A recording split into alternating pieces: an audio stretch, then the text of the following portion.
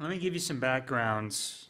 Uh, when I've told people that, or when Aubrey and I have talked to people that told them we're going to the Congo, to the DRC, one of the first questions we get is, where is that?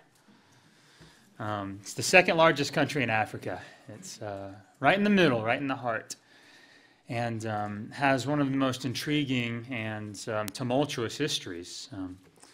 You know, colonialism in Africa was bad everywhere, but it was particularly awful in DR Congo.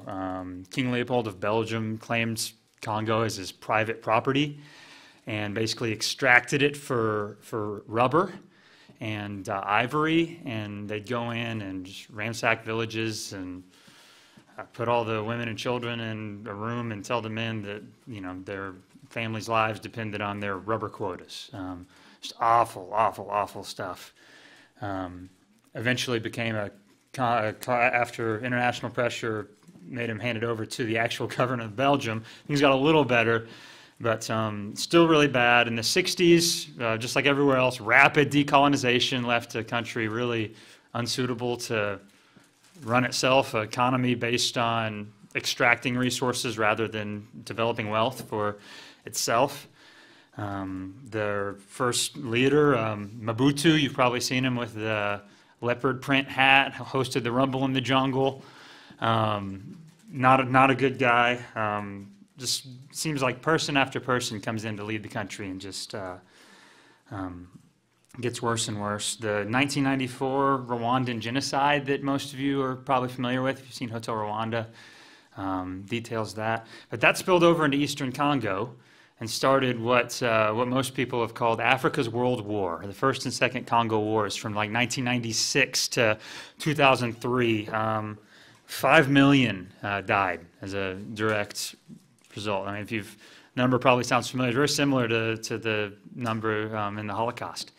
But you know, the world kind of turned a blind eye to it. It's so removed, and this is the context where Dr. Kasali is beginning. You know, especially in the aftermath of the war, you have these rival rebel groups that learn that it's very profitable to pillage and to kind of run this underground mine trade. And it's a culture that thrives on fear and on just the taking advantage of existing structures to, you know, try to survive in a failed economy. Very, very sad and very bleak. And you still feel that when you're walking around the streets of Beni. The way that it was told to me by another American who's there is, they said, everybody's lost somebody. In the city itself, where we'll be, you know, the largest UN peacekeeping force in history right now is stationed in Beni. Very safe in the city. But everybody's lost somebody. It's a struggle at a national level that nobody has been able to escape from. Very sad. And also very, very hopeful for what Congo Initiative has been able to do and what Aubrey and I are going to be able to minister to them and be a blessing to their ministry. Well, let me tell you a little bit about us. There's Beni in the northeastern DRC, right across the border from Uganda. When we go there, we fly into Kampala, Uganda, and drive. It's about 8 hours. Aubrey and I have wanted to do international ministry for a long time, even before we met each other. Didn't really know in what capacity. I think I envisioned myself as the next Jim Elliott, who was going to go into some village and tell everybody about Jesus, and they were going to make a movie about me. I was here at Beeson that the idea of theological education in the developing world context, in the majority world context, really heard that for the first time. There's a Beeson alum named Seth Terror who worked in Argentina and then now Colombia, I believe, who came and gave a talk to this effect, just talking about the need for theological education in the majority world. And I actually emailed him and stole this graph from him. It's from a book called The Next Christendom. And if you look and see where the church is growing, and projected where the church will be in 2050, it's very different. The global south is where the church is growing, and yet the theological education resources there are minimal.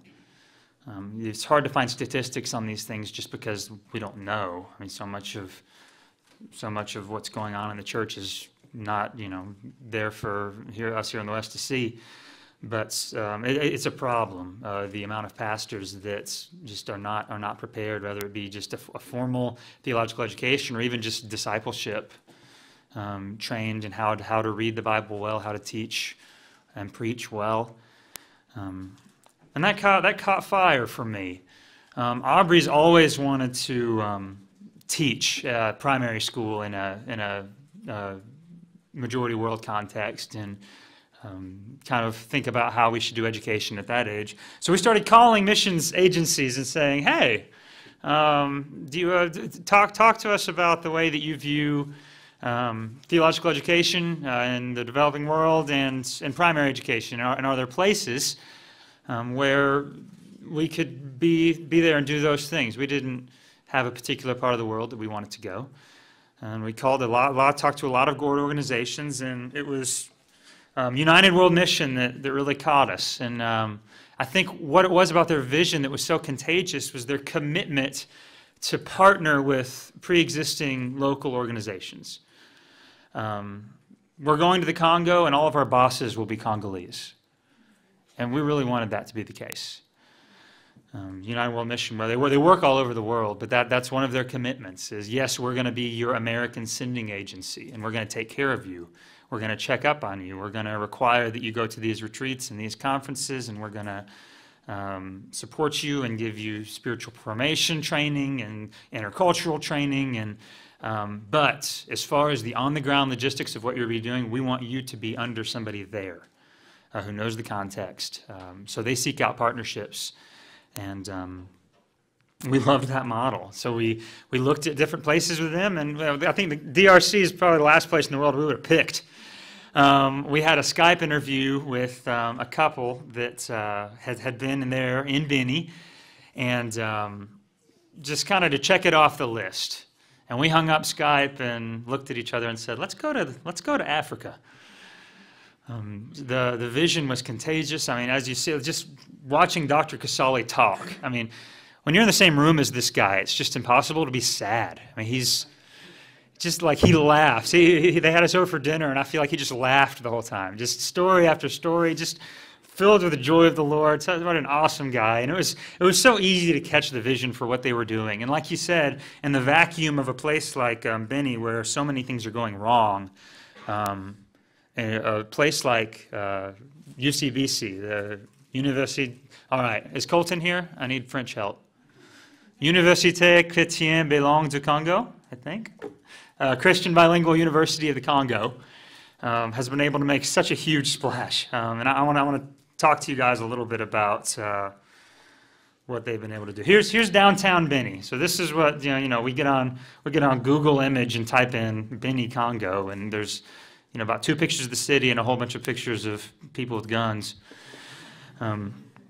Aubrey took this picture. We were very careful when we were there to take pictures because we don't want to be remembered as the Mazungus that take all the pictures when we come back. But just a lovely town. We loved the people. Here's David and Kaswera Kasali. They're both from the DRC, from just north of Beni, where we'll be. Got his master's, his MDiv from NEXT in Nairobi, and then came to Trinity in Deerfield, Trinity University. He got his PhD with D.A. Carson in New Testament, and came back and was working at NEXT when he heard from a missionary friend in the Congo.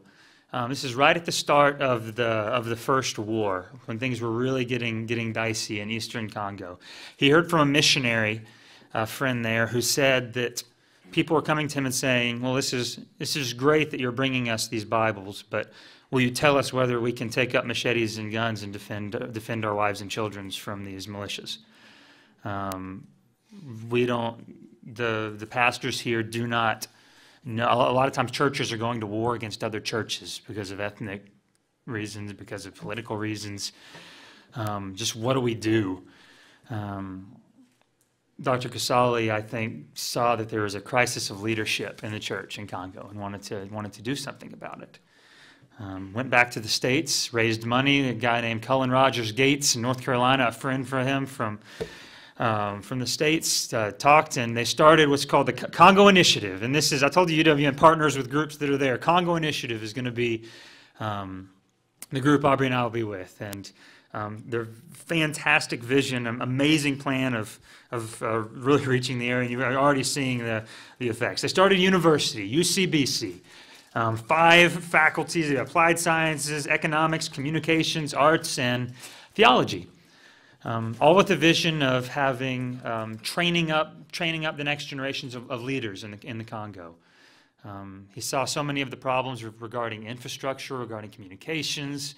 They needed people that were educated well and that had the vision of Jesus' kingdom come, and wanted to use their gifts to bring the gospel, to bring peace to a war-torn nation, a war-torn area.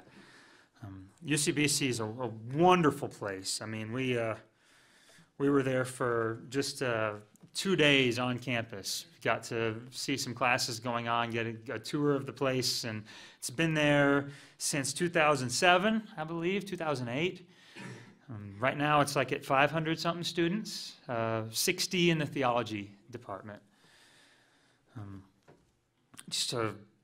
The attitude, just the passion from every single administrator and every student was amazing. They believed that they were somewhere that was going to effect an enormous change for their country. And from talking with alum, it sounds like it already has. I mean, as employers in Benny, if they have a choice between a UCBC grad and somebody else, it's easy. And the UCBC grads are the ones that show up on time and work hard and make friends with their employees and go above and beyond. And really, really special what Dr. Casale and Congo Initiative's vision has been able to do. Of the 60 theology students, most of them want to be pastors or counselors. A lot of them already are pastors or counselors, and are coming back. Biblical literacy is very, very low, even for pastors. It's not a reading culture, and I'll talk about this more when I talk about the school where Aubrey is going to teach. It's a literate culture. Just about everybody can read the news or read a menu, can write simple sentences, but there's not a lot of books in Benny.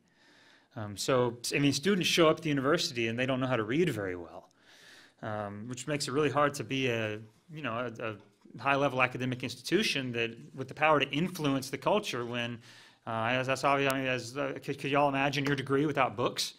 I mean, I talked to students that said, like, we just didn't read very much in our classes. And Dr. Casale hinted to this. The traditional educational model in the DRC is very, very much, I'm the professor, I'm going to tell you a bunch of things, and on the test you're going to tell them back to me. Dr. Casale said that he had heard a visiting professor say to his students during an exam, "Give me back my beautiful words." I think Casale coming to Trinity and seeing the model of education there, he said, "Wow, this is something we could really use."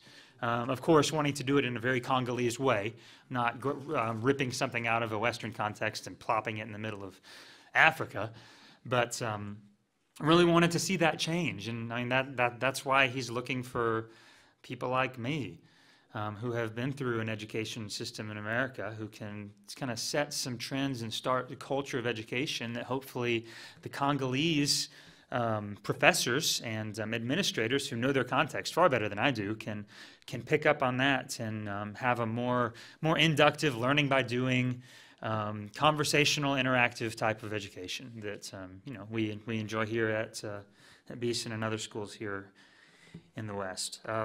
Congo is very under-academized. I looked all over to see if I could find this in writing somewhere. One of the administrators told us there was less than 100 PhDs in the nation. This is 80 million people in the Congo. There's very few universities even. So creating a culture that is academically astute and able to really hit with the big boys as far as in education in Africa is a difficult thing, just because nobody knows what it looks like. Which is why they've had American and European professors come in and help to this point. I mean, provide something, and there's a vacuum there. It needs to be filled. It's almost all traveling professors. I was talking with Dr. Parks about this over lunch, and just that this is how a lot of theological education operates in the majority world. There's just not a lot of long-term professors that are there. Come in, pop in, do a 3-week module, and then get out, which, of course, you lose the relational aspect that we have here at Beeson, where we get to know our professors really well. And you don't have course options, right? If a student starts at this time, you're pretty much going to take this and this. Oh, good, your elective is on the book of John. Enjoy it. If you have long-term professors, there's a lot more you can do. You have a lot more flexibility. They have amazing resources in terms of like a library. I was very impressed, but just not the culture there yet where you can utilize it.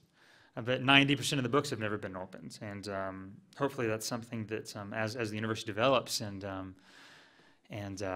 Dr. Casale is able to put together a faculty that that'll change in the future. It's amazing to see what this place in 30 years. It's going to be something phenomenal. I mean, it already is, but I can't wait to see it. All right, let's go about 10 years younger. Talk about what's happening with 8-year-olds in Beni. This is the Académie Bellangue de Congo, ABC or ABC. This is where Aubrey will teach. It is a bilingual primary school that its eventual goal is to train, just to bring their students to UCBC with a lot more background knowledge of how to read well and how to think, and basically extend the ceiling of the university by extending the education of people that are coming in. Of course, that's many years off from now, and right now this is just a one little room right off the main road in Beni. But eventually it'll be on the campus of UCBC.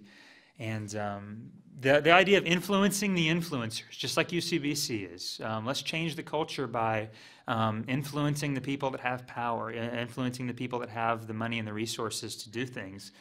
Aubrey will have a couple of kids of other expatriates, some kids of some wealthy Ugandans that are in the city, but that are invested in Beni, and then a handful, probably half the school of largely scholarshiped Congolese Beni children that are really receiving an education that is superior to really anything else you can get in the region. First of all, learning English is just enormously valuable. I've found from a Canadian journal study that surveyed just the academic literature worldwide, and they found that 45% of scholarly literature is in English, to where 4% is in French. Learning, if you're trying to build an academic institution with the power to change a culture, knowing English is important. And there was no shying away from that in their minds. No shame in saying that, and that's why I think they're kind of excited about having me. They were salivating over Aubrey coming from the beginning. It's hard not to get my feelings hurt, but she's awesome. I can handle that. They're really excited to have Aubrey teaching at ABC, and I think she'll jump right in and really enjoy it. And this is, the goal, I think, of ABC is to change the culture from a literate culture to a literary culture. What would it look like if reading was not just a means to an end, but if we were to teach these children to love to learn and love to learn through reading. Let me run through a couple other ministries that CI does, the Congo Initiative does, and then I want to tie them all together and make a few statements about this ministry as a whole. This is Papa Daniel. He prayed for us at the end of our meeting, and Aubrey leaned over to him and asked him if he could come and pray for us every morning before we go on with our day. Just the kind of guy you can tell has been through a lot, and that the Lord has sustained him through a lot, and is a mighty man because of it. He started an organization called A, and that's OEIL. French is ridiculous. It's the word for I. It's an acronym. The idea behind it is reconciliation ministry in these war-torn areas. They go out from Beni to the places where the war is raging on even now, to where farmers are being driven off their fields and villages are being ransacked. This kind of out in the bush DRC, and they do pastor training seminars in Swahili and French. They do children's ministry, like I guess our equivalent of a vacation Bible school type things. They do like medical clinic types. Now he was talking about a hospital that they built during the war, and they left, and when they came back to it, it had been like just destroyed. These kind of things happen. Things change quickly, and there needs to be feet on the ground going out and bringing the good news of the resurrection to places that need hope. And such a joy to hear him talk about that. I of course, this is the kind of thing that I'm passionate about and would love to be a part of if I can learn some French and Swahili. Hopefully in the future that will be the case. And then one more ministry I want to tell you about. La Charité is another primary school started by Kaswera Kasali, Dr. Kasali's wife, who got her at the same time that Dr. Kasali was working at Trinity. She got her PhD in Christian education from Trinity International University, and came back and was working with some women in the area, some either abused or former prostitutes that were at the end of the road and looking for job skills. They provided things like teaching them how to sew and just life skills type things, and asking what can we do for you. They said, well, we can't afford the public school fees for our children. So I'm like, $30 a year they can't scrounge up for their kids to go to school. So La Charité was born, almost free. Almost is on purpose. They want investment at the part of the parents on almost free education for their children. And it is, I mean, this. I wish I could turn the picture on and show you the room. A room about as big as this stage that they'll put like 35 first graders in. But from their stories, it sounds like the kids are just so amazed that they get to go to school, that they're all like little angels. They just sit there motionless and listen. Aubrey says, I sign up for that. I don't know her involvement with this right off the bat will depend on her French proficiency and how quick she can pick that up. But there's also opportunities for teaching English there as well. But the reason I bring up these four is because I think that we can learn a lesson from Congo Initiative with regards to where is it that we do our ministry, at the top or the bottom? Do we influence the influencers? Do we go after those that have power and those that can change things? Or do we go grassroots? Do we minister to those who are not otherwise going to be ministered to? Do we find the ones who no one else is talking to and train them and teach them and meet their needs? And I think Congo Initiative is able to answer yes. They do both. And the two things integrate together very well. I think this is something that could be the case in your local church as well as in Congo. I think this is how a culture's changed from the top and from the bottom. And I think we're seeing it happen in Beni, which is awesome. Yeah, it's so encouraging to see and so exciting. This is the new building that this is where probably I will be teaching. But let me ask three things of you guys as I finish here, and then I'll take some questions if you have them. First of all, pray for Aubrey and I. This is a big transition for us. It's a very different place, and we love it, and we can't wait to go back. But this will be a difficult season of support raising while right now I'm teaching full-time teaching math and physics at a high school. I meant to say right when I came up here, it's really nice to look out over a room of people that don't hate me. It's tough to raise support and to do what needs to be done with that at the same time as grading papers. And I mean, it's been a blessing, and the Lord's shown me so much. But this is a tricky time And Aubrey's working hard she teaches 3rd, 4th, and 5th graders in math and reading with a ministry of independent pres. There's a lot for us to do, and it's going to be overwhelming, and the transition of learning a language and getting there is going to be a lot. So I would say with you guys as my family over the last 4 years to pray for us and encourage us and check in on us and see how we're doing. And we love that. Second thing I'd say is to consider the academic needs of the global church. I know many of you, and those of you that I don't know, there's Beeson students get passionate about things. There's consistent things that I've seen, and the academy and theological academia is one of them, and that's an awesome thing. And don't let anybody ever tell you that it's not. I'd ask you to consider, to pray through where that would be, and to not make assumptions about that.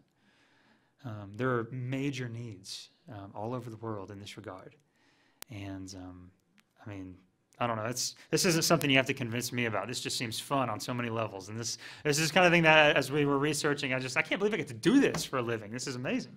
It's a really viable use of your gifts and a really special thing. And whether it be long term or short term, this right now, this whole deal a lot of times thrives on teaching of modules. A lot of times from people that have their, and we're not going and saving the world in a way. We have resources here that not everybody has. And there's no shame in admitting that here in the 21st century America, there are things at our fingertips, especially when we have an education like this, that not everybody has that blessing. And it makes sense to go share it, doesn't it? Look into that. Find ways for your churches to get involved in this kind of ministry. I think it's a special thing that's often overlooked. And the third thing I'd ask you to do is to look at Congo Initiative. What you've heard now, get on their website. There's some things to be learned from this. One of which being both from the top down and from the grassroots up that I talked about. But another thing about Congo Initiative I think is very important that I want to impress on you guys was from a conversation we were having with Dr. Casali in his office. In his little tiny dusty office in the corner of UCVC, such a happy place full of posters and happy wall art and piles of books and smiling Dr. Casali looking at us, telling us about all the amazing things that God was doing in DRC through Congo Initiative, through UCBC, through ABC and La Charité, just going on. And about how he'd love to have us and how our gifts seem to fit so well. And then he looked at Aubrey and I and said, "We don't need you. We don't need you. The Lord is doing amazing things here in the Congo. We don't need you. But we'd love to have you. We'd love for you to come work with us." That's who you want to work for. You don't want to be in a position where you're needed. You want to be in a position where the Holy Spirit is relied upon and Jesus is followed and God is glorified. And whether it be here or there or wherever, find a place where that's the case, where you get to use the gifts that God has given you to serve His church for His glory. And Congo Initiative does that. They're more than happy to use our resources from here in the West that they don't have, but it's a Congolese ministry because it's in the Congo, and Aubrey and I go there with much humility with regards to that. I've spent 1 week of my life in the DRC. Last thing I'm going to do is show up and tell them how to do church. Both Aubrey and I, our goal is to start to go there and to be faithful to what the Lord has gifted us, and to hopefully be used by God to affect some change in a hurting place. Thank you guys so much. It's so good to see you.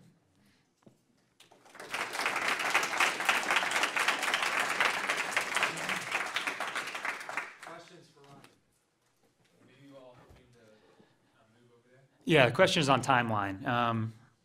July, if we can have our support raised, Lord willing, we'll go to 6 weeks of training with United World Mission, 6 weeks of, it's called CIT. I don't remember what the acronym stands for, but it's like a cross-cultural. A lot of mission agencies use it. and training on language learning, training on, just here's all the buffoonish mistakes that Westerners make when they go to X place, and don't do that. And there's a short spiritual formation retreat at the end of that, and after that, language school, which could be anywhere from Senegal to France to Quebec, we don't know yet, probably 4 to 6 months. So that would put us in, if everything goes according to plan, which things always do, right? That'll put us there about this time next year, a little later. Now, there's also, comment on that, there's supposed to be elections in the Congo in October, November. But Kabila, the president, has conveniently decided recently that the nation cannot afford elections. So there's a number of things that could happen here, some of them bad. So we'll also be keeping an eye on stability and making sure that that it's going to be a good time for us to go in and not have to evacuate 3 weeks after we get there. Yes, Stephen. Will you be working alongside a church while there? Will not. It's an interdenomination. CI is ecumenical on purpose. There's everything. There's one major denomination in the Eastern Congo that was started by Baptist missionaries in the 50s, and a lot of it tends to be that. But then there's everything from, there's Presbyterian churches there. There are Catholic students in the theology department at UCBC. Right? It's very, very ecumenical, Orthodox and ecumenical. Yes?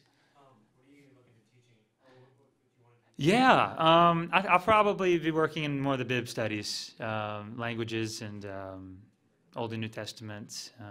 I'm open to branching out into the more theological or historical stuff, but I don't think I'd have to work a lot harder.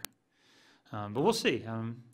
It'll depend on their needs and what they think I'm able to do. I don't really know what I'm qualified to do, to be honest. I feel like Beeson throws you a little bit in a whole bunch of different directions, and as I prepare, I'm sure I'll learn and teach a module and say, not doing that again, and teach another one. Say, that was awesome. Let's do that. So we'll see. I think there's a lot of flexibility there. Yes, Yannick.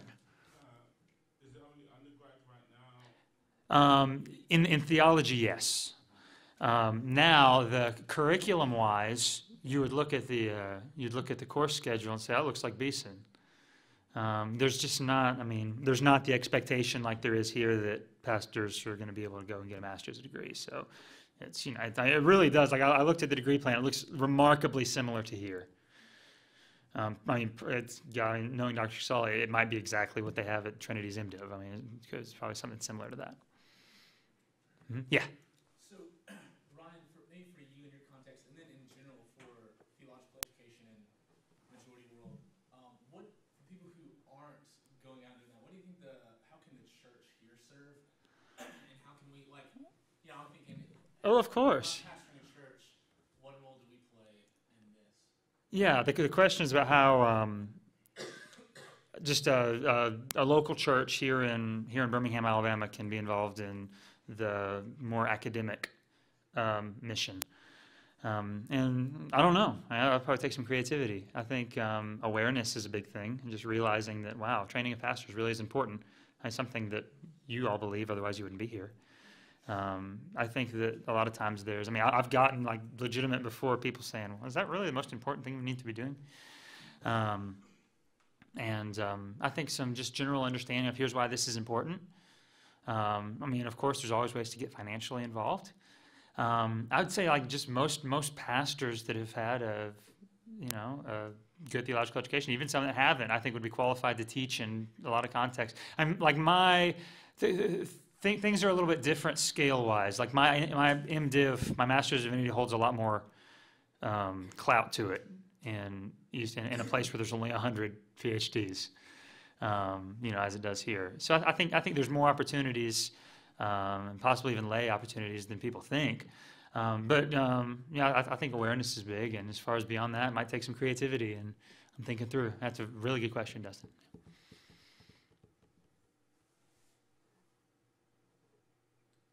Yeah, Ryan. So this is part to learn about you, but also part to kind of give us a sense of understanding in case we ever find ourselves in a similar situation. Sure. For your fundraising. So, as you're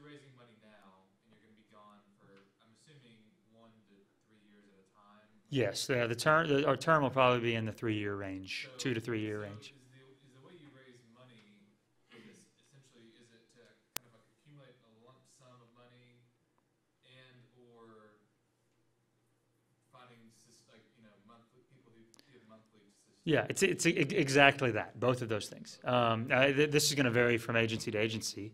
For United World Mission, they give you an outgoing support schedule and a monthly support schedule, and you raise both. Now, I mean, as we have people pledging to support us monthly, we're asking them to start now, and that starts going towards our outgoing. Yeah, a lot of those things would vary from agency to agency, but I would imagine that was somewhat standard. It's pretty standard, one large outgoing budget, and then your monthly budget. Yeah, it's pretty standard. Yeah, good question. Yeah, Stephen. No, you're good. For the money that you raise, will that completely support you and Aubrey while you're in Congo, or will you have to also get paid by working a Congo? We will not. We will be taking zero money from the university.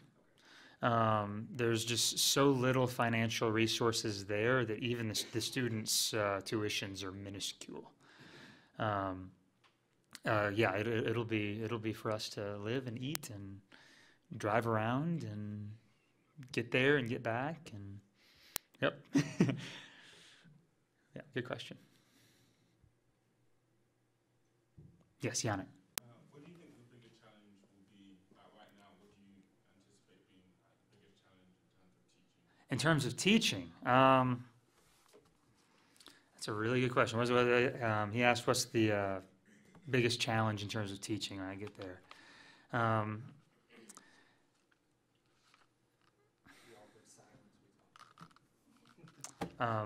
Dr. Parks was telling me today that I need to get very good at waiting for long, awkward silences for students to answer.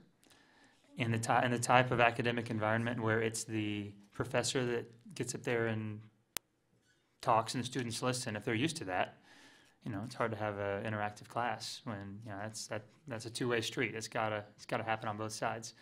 Yeah, and I think that'll be tough to kind of learn to manage the classroom in a way that facilitates that kind of discussion.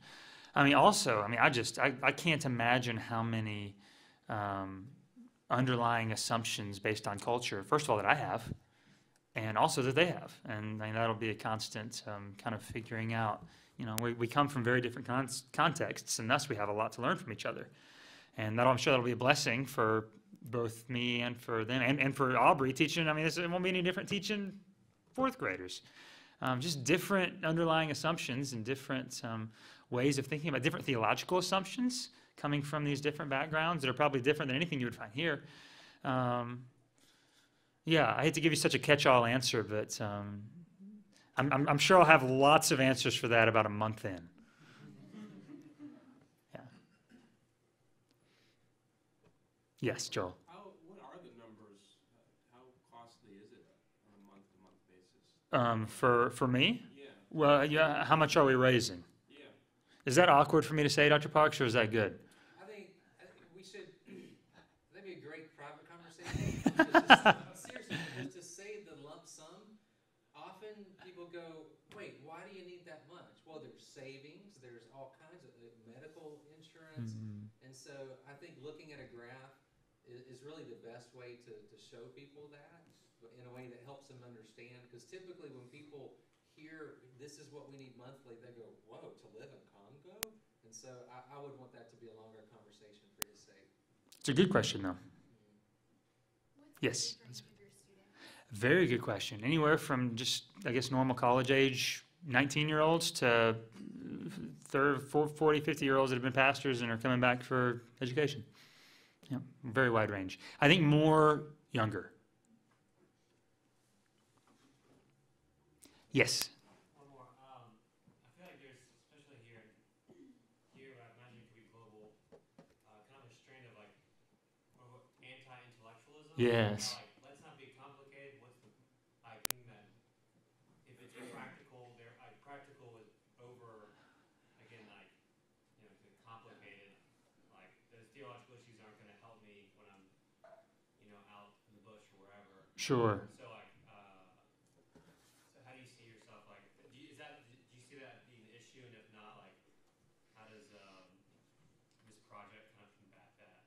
Yes, the question is there kind of anti-intellectualism sentiments in the church? And I don't really know. I would imagine certainly not with my students. I mean, it's from what I've got in the field, it's very excited, very very eager to learn what the professors there bring. Yeah, I don't know about the average Congolese guy or gal what their thoughts on a place something like a theology degree from UCBC is. Yeah, I don't know. Yes, Ryan. Where will you all live? All right, we'll live either, I guess, either by ourselves or with someone else. Probably in a bigger house. Probably most of the houses in like the more secure areas will have two, 3 bedrooms. So we'll either live with another expatriate couple that are there, or have space to be able to house visiting professors and visiting groups. It's actually a challenge for us is Congo Initiative's standards for our living are a lot higher than we would choose for ourselves, if that makes sense. It was in regards to safety, which, I mean, I guess I was there for 1 week, and I probably can't make assessments about how safe it is to be there. But we felt very safe the whole time. I mean, we were never worried. A lot of houses, not just international folks, so a lot of houses in Beni have walls, just like a walled compound, and they want us to be in a place with a wall. To which, on our phone conversation, Aubrey like, a wall? I don't want a wall. Who has a wall? But this is the kind of thing to where we learn to trust. We learn to trust the leadership there and trust that they're going to take good care of us, right? It would not be a good thing for Congo Initiative or UCBC if we got hacked to death. It wouldn't be good. And we don't really want that either. But, I mean, it's the kind of thing to where we might think, well, we could do this, but, we trust the Congolese. This is what we signed up for, have a Congolese boss, and we trust them on those kind of things. Yeah. What are the other, and you mentioned there are a lot of UN peacekeepers there. Yes. What are the other expatriates? What would they be doing? Very few. We learned the Swahili word for white person is mazungu, and we learned that word really quick. And we'd be walking down the street, and the children would say, "Hey, mama, mazungu." But we met like all 8 mazungus in Beni.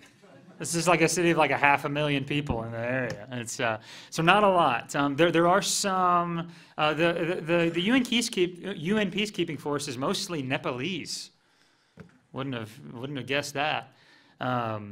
But I mean, lots of people. I don't know the numbers, but the largest UN peacekeeping force in history. Also interesting, against M23. Does that ring a bell?